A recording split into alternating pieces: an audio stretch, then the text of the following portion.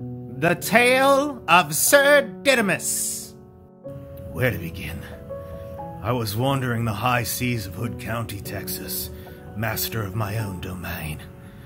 The mention of my name made people tremble with fear. My fighting is legendary.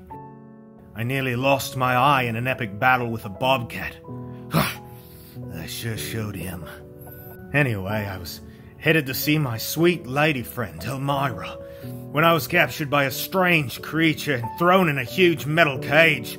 Several times they tried to remove my badge of honor, my luscious fur.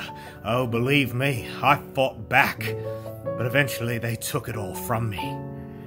Since then, it hasn't been all bad. The female human I'm being held captive by at least makes me gourmet meals. Now she's saying we need to raise money to fix my eyes and something called a neuter. I don't know what that is, but it must be some kind of upgrade. So donate to Humane tomorrow or pay the price. Please donate to Humane tomorrow for North Texas Giving Day.